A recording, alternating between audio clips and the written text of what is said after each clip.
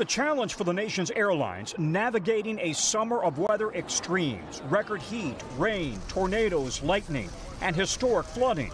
In St. Pete, Clearwater, 4 people were injured after an Allegiant Air flight hit severe turbulence while on approach. We have reported several head injuries and 1 possible broken ankle. Now, artificial intelligence is helping to micro-forecast the weather to the zip code to help airlines cut delays and could soon predict the kind of severe injury-causing turbulence we've seen in recent years. Attention all radios, 431 LaGuardia has been caught in a ground stop.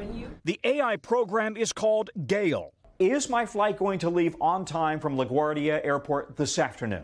The company is Tomorrow.io. What we're seeing here is the expected weather forecast for that flight at that exact time over the course of the day. Gale uses satellites and thousands of other data points, sensors on planes, drones hovering over a zip code. Even connected cars reporting windshield wipers have activated. JetBlue relies on it, even investing in the program. You're going to head to 23. Using Gale to shift its operations around extreme weather down to a specific runway, even the exact time to start de-icing planes during the winter.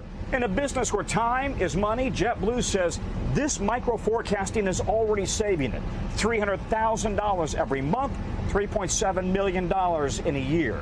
The rate in which we have canceled flights, the rate in which we've delayed flights associated with weather has improved remarkably just in 1 year's time frame. Driving the extremes, climate change. We are facing the greatest challenge, arguably, that our generation is going to see in weather and climate. A new AI tool to help airlines micro-prepare for the extremes. Tom Costello, NBC News, Boston. Thanks for watching our YouTube channel. Follow today's top stories and breaking news by downloading the NBC News app.